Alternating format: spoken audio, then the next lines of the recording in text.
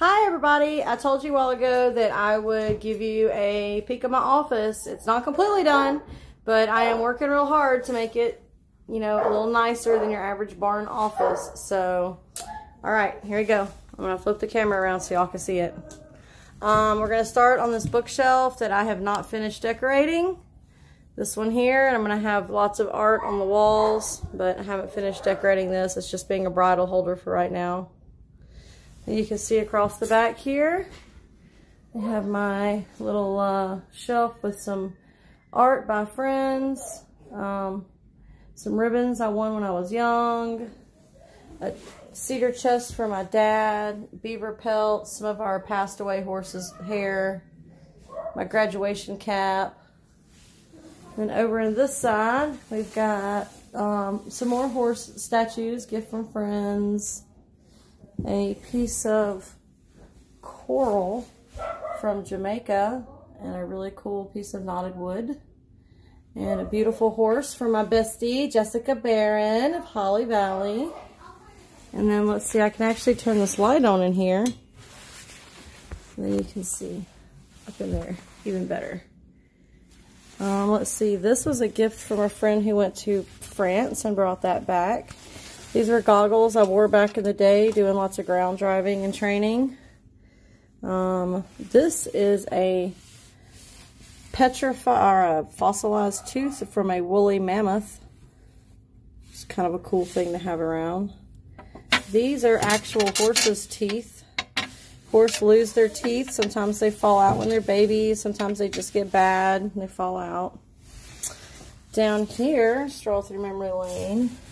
Tasha is like a 14, 15-year-old there, I guess. Teaching pony camp at Kay's Ponies. I guess I was 15. Little throwback for some of y'all there. Natalie Dyer. Let's see where she at right there. Laura Gann. Me. Who else we got up in here? I can't remember her name. Yeah. Oh, Tracy.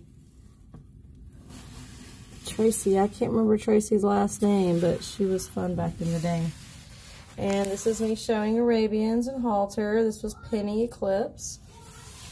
This was a horseshoe that came from Kay's Ponies from back in 1995 off of a horse named Billy Joe.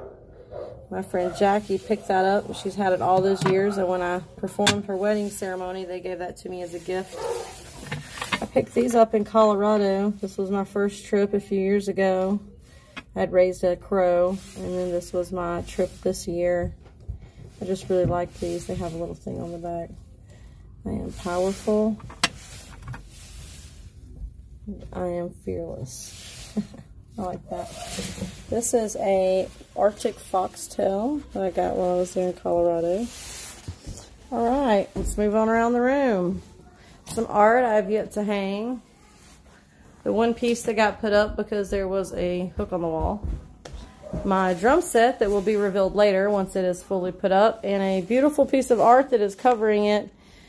Made by my dear friend Brandon Johnson, who passed away last week. So I don't know, I may be trying to display this somewhere. It's really huge, so I'm not quite sure how.